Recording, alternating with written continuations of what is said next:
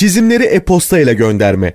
Elektronik posta, şirketlerin iletişim kurmakta kullandığı ilk yoldur. Elektronik posta kullanarak çizimlerinizi müşterilerinize birkaç saniye içinde gönderebilirsiniz. Bu derste çizimlerinizi e-posta olarak göndermek için AutoCAD programını nasıl kullanacağınızı öğreneceksiniz. Ekranda mekanik bir bölüm bulunmaktadır. Bu bölümü maliyet tahmini almak ve gerekirse toplu üretim yaptırmak için şirket çalışmalarınıza e-posta ile göndermek isteyebilirsiniz.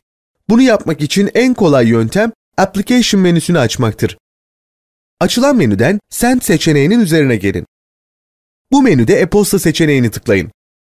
AutoCAD programı bilgisayarınızda yüklü e-mail programını başlatacaktır. Yeni bir belge oluşturup dosyanızı ek olarak ekleyecektir. Bu pencerede yapmanız gereken işlem göndermek istediğiniz kişinin e-posta adresini girmektir. Bu bölüme kısa bir mesaj yazılabilir ve Send düğmesine basabilirsiniz. Gördüğünüz gibi bir çizimi AutoCAD programıyla e-posta göndermek oldukça kolaydır. 5 tıklamadan daha az işlemle bir dosyayı göndermek istediğiniz yere gönderebilirsiniz.